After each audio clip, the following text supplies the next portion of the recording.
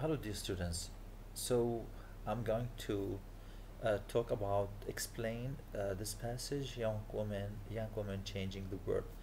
So there is a website called Take Part, means share, engage, or participate. So it's a website.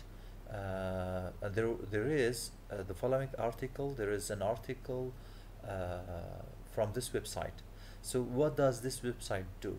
So it accumulates or gathers news, photos, and videos about today's issues and suggests actions people can take around the world to make a change. So this website shows pictures, let's say photos, videos of the problems around the world and tell you let's say gives you let's say an overall idea how to make a change. So if you just open the website, you will find the problems available there, and you can volunteer or make a participate to make a difference. So they give you the idea how to, or the suggestion how to make a difference. So this website also provides stories of people who are working for change locally, nationally, and globally. And it also gives or provides the stories around the world of people who have made some changes. So there are problems and they ask you to help, and there are problems who are solved by some people. So let's say locally in let's say in our city or community, nationally around let's say Kurdistan, and globally around the world. So the first team is the Sakat team.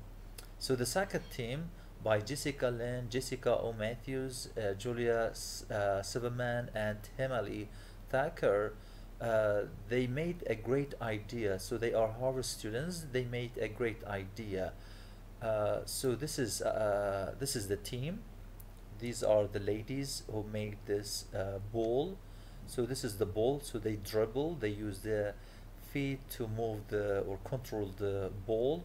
So it can charge electricity when they use the ball to play the game, to play soccer, and they can make even sorry the ball can charge electricity and let's say make a light. So this is how it works. Okay, so renewable energy. So renewable, it means that energy that uh, lasts forever, so not depleted. Okay, in most African countries, more than 90% of the population lives without electricity. There is no electricity, and it is a big problem. And if you go to Africa, there are so many kids, young people who play football or soccer in the American accent. It's called soccer. So they play football whenever they have the chance. Every time they are free, they play soccer. So, but it took four young women to realize that all the energy being used on the field can be used to power people's homes. They said people, or let's say children, play football too much. So what can we do to help these families? So let's change these balls into something let's say that helps them. So this they made a ball that charges electricity. So that energy was going in vain. So nobody used the energy of these young children. So the magic soccer ball created by these Harvard students is beautiful in its simplicity. So why it is beautiful? Not it is in its shape or the way you look at the ball. No, in its simplicity. The socket captures. It's very simple. The idea is very simple. There is a dynamo inside the ball that moves. This is sorry. This is the dynamo. So there is a small machine inside the ball that moves. So when it moves, it captures electricity. It saves electricity. This is very simple. So the socket. So if you have an idea about socket, so this is the socket. This is socket plug. Okay. So soccer is football in the American accent. So socket means socket, and what do we can say? So both are put together. The socket, the plug of electricity, and soccer. Okay.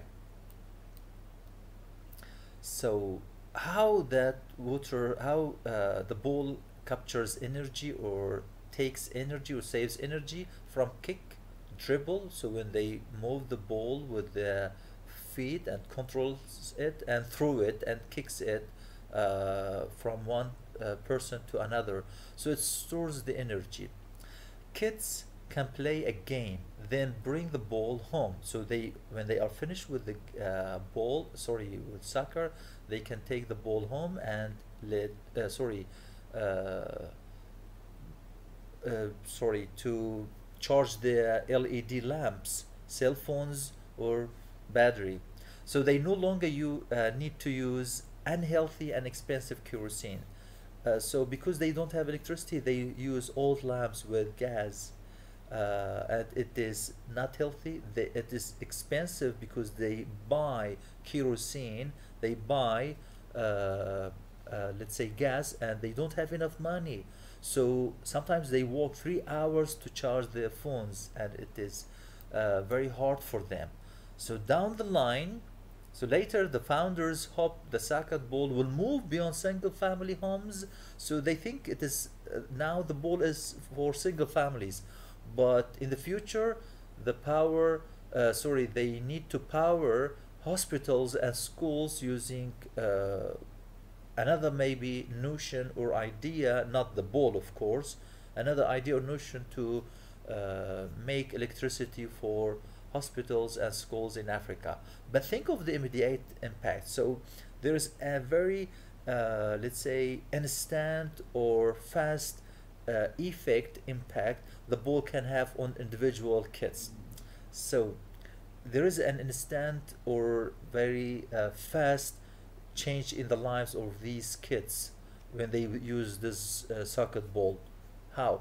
Money is saved. They don't buy kerosene. Families can afford to send their children to school. When they don't, let's say, spend money on kerosene, they can send their children to school. And when they send their children to school, children do not go to work. So child labor decreases, goes down, and better world emerges. When when children go to school and they don't work, they can make their lives better. So the second part is in the second video.